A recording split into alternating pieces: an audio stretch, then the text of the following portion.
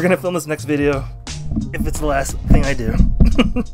Alright, how's it going, guys? I'm Mr. Mil. I am your art teacher for Homestead Elementary. Now, this video, its purpose is to go over a quick lesson overview of some things that we could or could not do, I don't know, during this e-learning process. And this is going to be for 2nd and 3rd grade. So over here I have a 2nd grade pile and a 3rd grade pile. Now it's not going to be everything that we do because I have been pre-recording some me reading some books, and I want to do some art lessons based on those books. But here's a quick preview of some stuff that we've done in the past. So if you're in 3rd grade, you might see some things that are familiar to you guys because what we've done in 2nd grade. So let's start it off. So shall we? Here. You want to sit like this, buddy? So you're in the camera? You're in the camera. Hold on. Focus. Hey. Okay. Alright, you can just sit like this, facing the camera. Alright. E-learning. Alright, here we go. This is going to be tie-dye chameleons. I normally teach your kids during 2nd grade how to do a chameleon, and we learn how to do tie-dye using watercolor.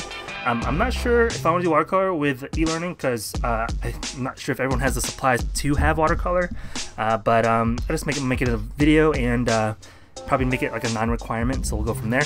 Over here, so this is really cool and important. You guys probably know what this is if you guys are in 3rd grade. No, this is the Roy G. Biv tropical parrots. So I teach you guys how to draw parrots, and the goal of this project is to make a parrot using Roy G. Biv. If you guys don't know what Roy G. Biv is, you guys will know soon enough. And if you're in 3rd grade, I hope you guys remember what Roy G. Biv is. So there's that. I think I have another parrot here.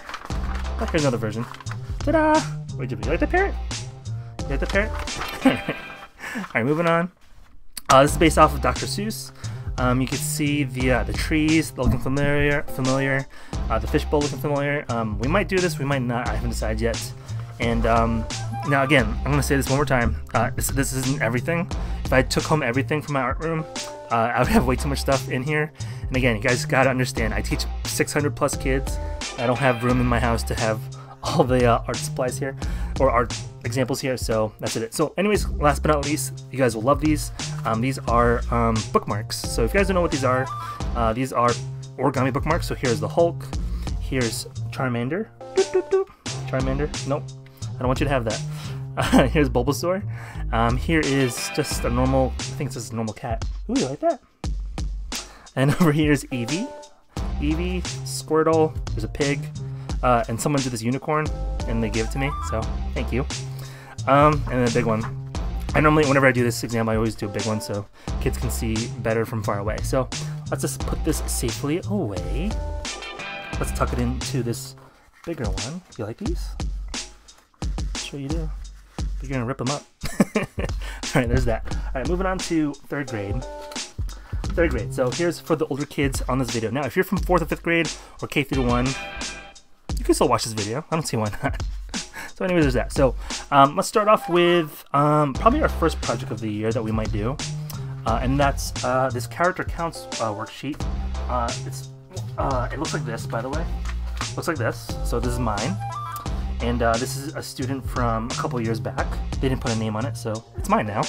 And as you can see, they're using certain words on here that pertains to us as Homestead Huskies. And you guys should know what these words are by now. It's basically the 6 character pillars along...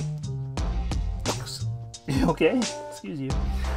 6 character pillars along with other words that promote motivation, good character, good citizenship, and stuff like that. So you normally have this quick worksheet explaining what is required of you and how you can shorten or lengthen the words to make it sure it fits.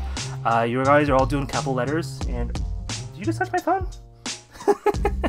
And other words that you can use, such as kind, helpful, motivating. I don't want to talk too much about this because I'm basically teaching you the lesson at the moment. There's that. You okay? I'm still holding you. Do you want to say hi? Alright, you want to say hi real quick? Okay, he's gonna say hi. Hi! Oh! His head's like... His head. Hello! You Julie? Julie. Oh! Yes, you are Mr. Mil too. So this is my mini-me. His name's Carter. Did I talk about this in another video? He was born in March, during the pandemic. And I had my paternity leave. I started my paternity leave around, I think, March 3rd.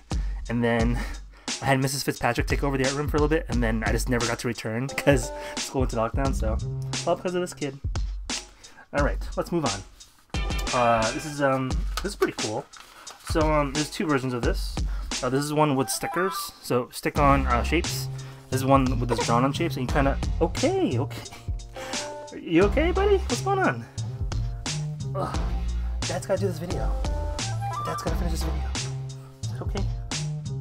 Dad's gotta finish the video. Okay. So, you guys do the shapes and you kind of like ripple them with like contour lines. And then as you go out, you just kind of keep going until you collide with another shape. And if you collide with another shape, you have to like go a different direction. And it makes this cool type of a textural element. That's kind of cool. And here's another one. This is not finished.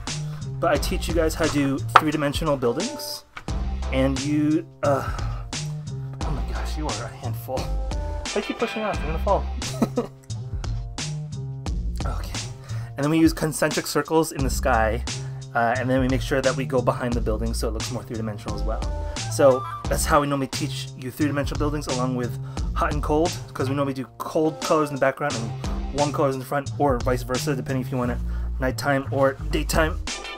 So that'll be a cool video.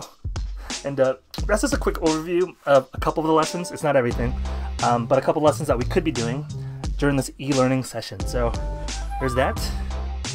And you are getting heavy, my friend. I'm gonna end the video there. So that's the end of the video. Hope you guys enjoy it, and I'll see you guys next one. And which is, by the way, 4 through 5. So if you're not 4 through 5, you don't have to watch it, but if you want to, go ahead. Anyways, that's it. Bye-bye.